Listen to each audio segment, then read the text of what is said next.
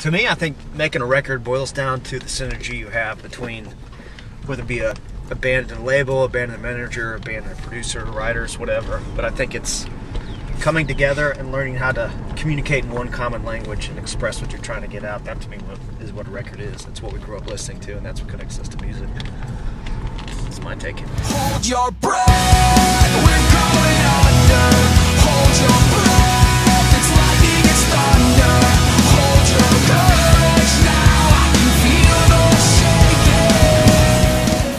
shaking. Nashville, Tennessee. Music City, USA. What did you want me to say?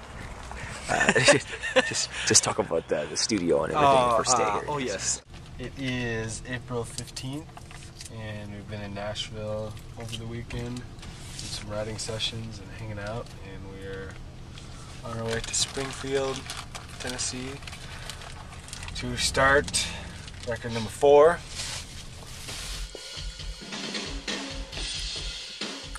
So here we are at Jason Rouse studio. This is day 1. We're in the studio here. We're just talking about we've talked through the first song and decided what we needed to work on, what was good, and now we're just jumping in. We're just gonna go ahead and do it.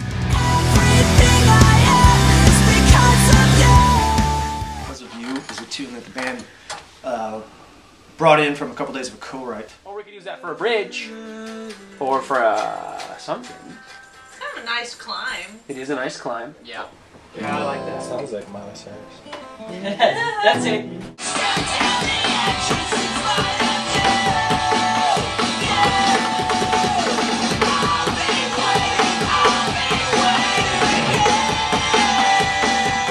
So this song was our first official just co-write with someone? The first one's perfect. The second one's where it gets a little. Second one, I was trying to decide what to do. I need some chips. Do you want to use these ones? Well, I don't. How about these ones? These have a nicer shape.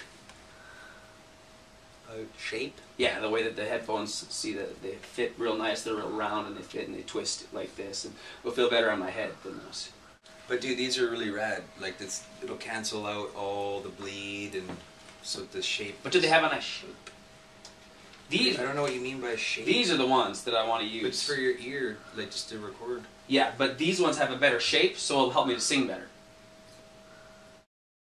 We shifted around tempo a little bit, shifted around I don't think we changed keys, but moved the drums around a little bit, put a little bit more drive to it, and tried to pull out this kind of anthemic kind of piece to it. And yeah, I think it turned out pretty well. Just tracking little bits.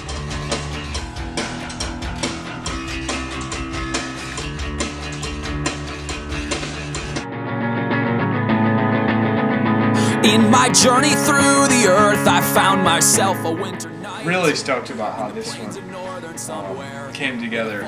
The initial batch of tracks that I had been sent, there were 2 different versions of it.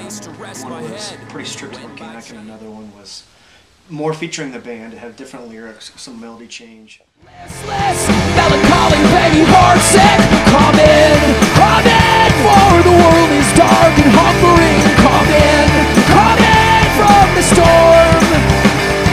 It's easy to run. There was 2 versions of the song. It was actually there was a full band song called Drive, and the lyrics on Come In were the original lyrics for this song called Drive, but it just never felt right. I just always, and I never do rewrites, which is terrible. I'm a terrible songwriter. My technique is, but this one was one where like, all right, I'm just going to wipe it all off and start on a clean slate. So I wrote all new lyrics for this song called Drive.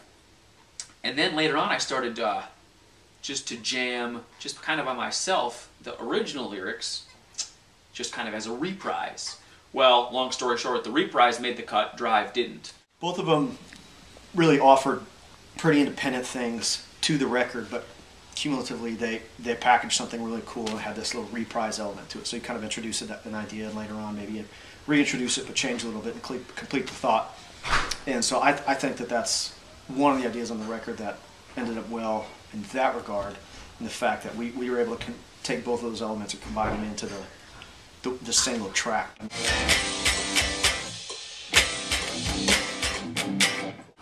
Bethlehem is a very cool tune.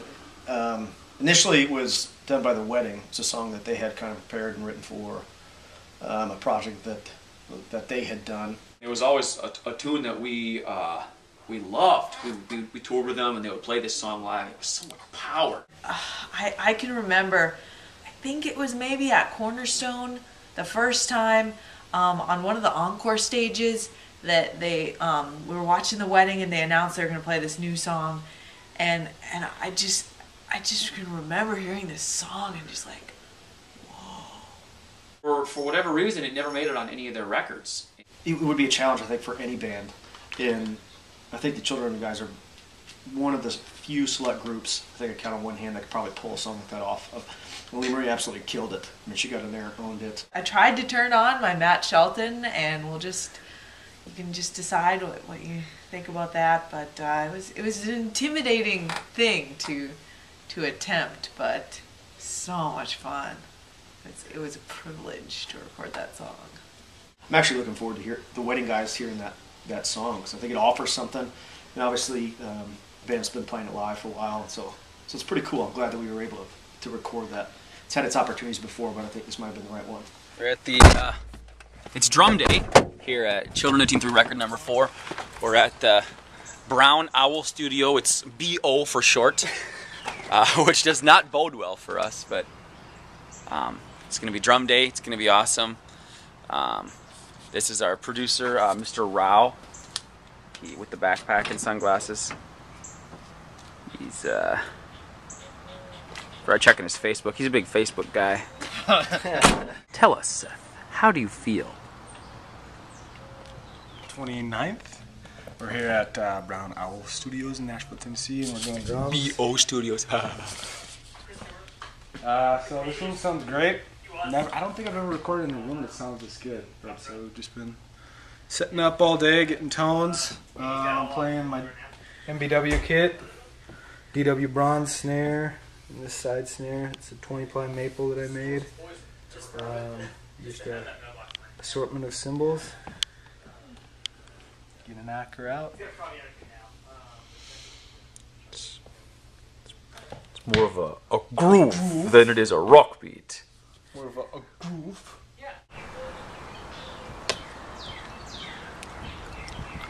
So, is that on? The light's not on. It's on.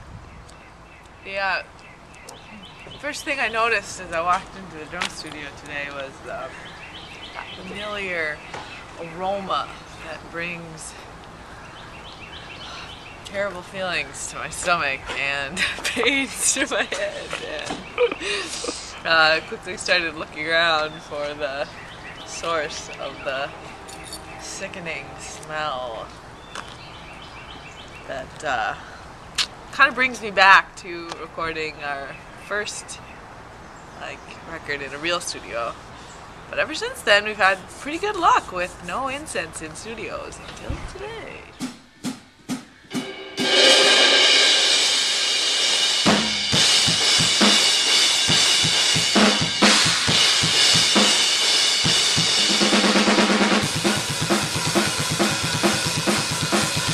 We're tracking drums here, and he's our homie.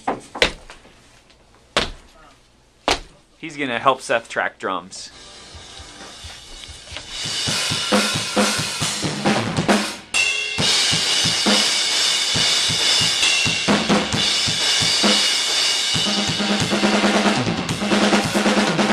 How's the drum day going? It's good. We're almost done. We had 2 days to do it. Finished in 1. Done with drums. Done with drums. Now just cleaning up. We had some caffeine. We had 2 days scheduled, but Seth did it in 1. Big surprise there.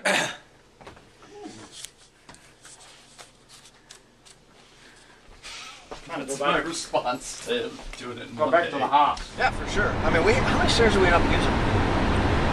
Let's see, we used mine, my wood one. I think 3 different ones of theirs. Yeah, I was thinking 5.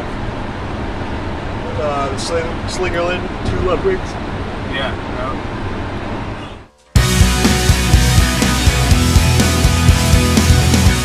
This was one of the songs I was probably most excited about. as far as a chorus. It's probably one of my favorite songs that we've got going.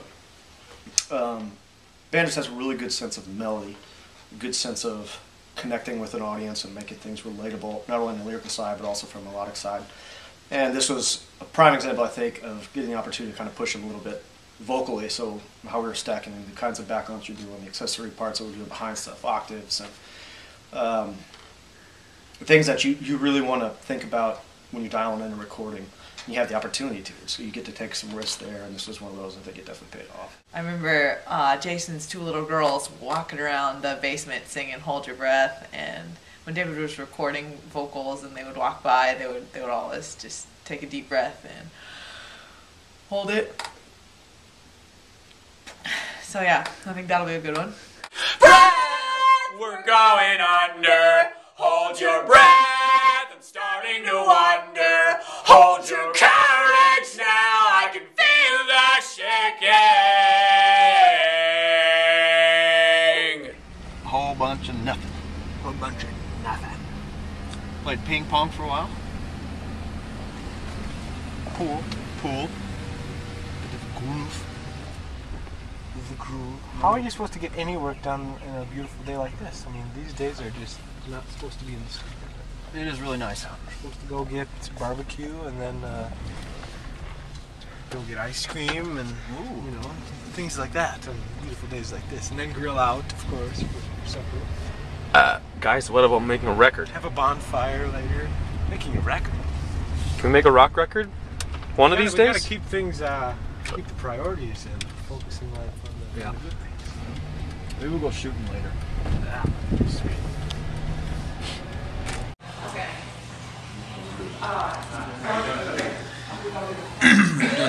I've been doing this record with Jason Rao, Springfield, Tennessee. We just taking a little rest to eat at the Wits Barbecue here. It's a little tasty, you know. But yeah, doing this record, it's been you know, a little different than the other records we've done. Just the process of laying down the tracks and doing drums last instead of first. It's been real laid back, just real, you know, except for when his girls gang up on me in the tickle wars, then I lose. It's a little out of control, but a real groove that we've kind of gotten in together as a team, and you know, it's really looking forward to the end product.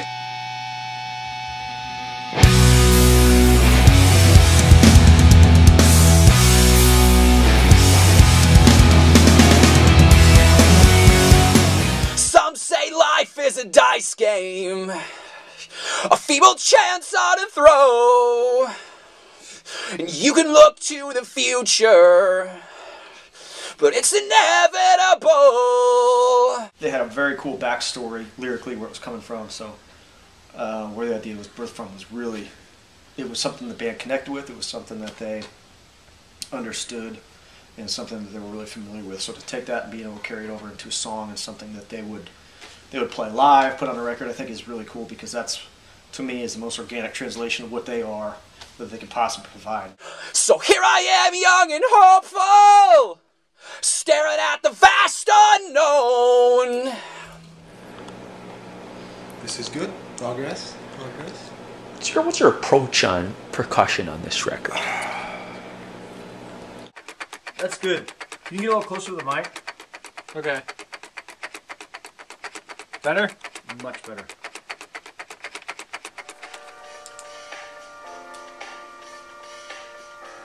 This is what we do in the studio. We come into the song, and then we got all the words, we just need an arrangement. So then the producer comes in and, okay, here's this great arrangement. But then none of the words work with the arrangement, so now I gotta write new words. That's how it works. Yeah, what she said. I'm gonna just chill. Just chill over here.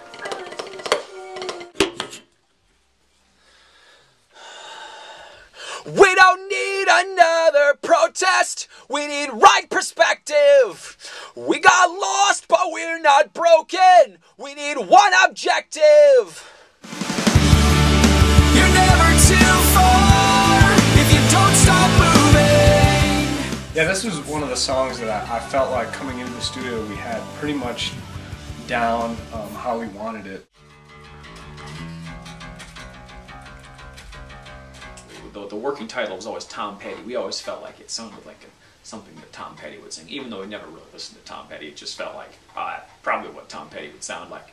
It has a momentum to it, I think, that really reminds me of some classic rock kind of stuff that I heard my dad play on his record player. Rhythm section is so tight that it's a perfect opportunity with just such small instrumentation that we had the opportunity to build this kind of landscape of sound without adding billions upon billions of tracks and layering and this and that. It's pretty straightforward, but I really think that it holds that Americana meets rock and roll, open road sort of vibe.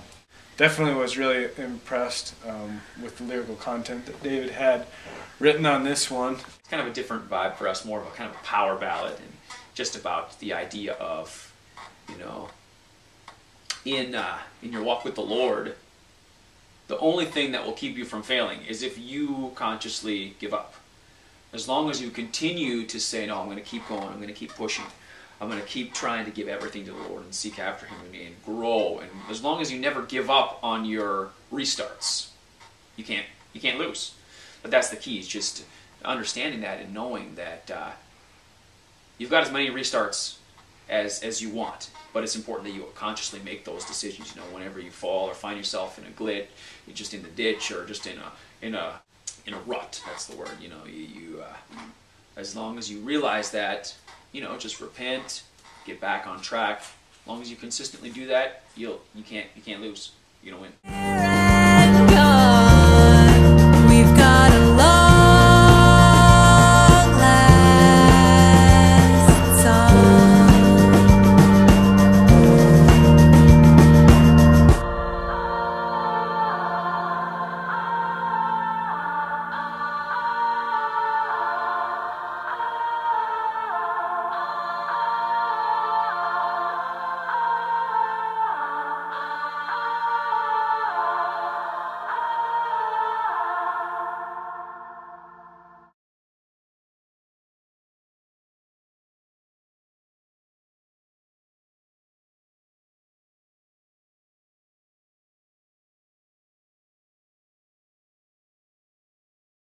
We're at day 2, the Children 19-3 record, which means it's 2 down, so we're that much closer to finishing up, which is good.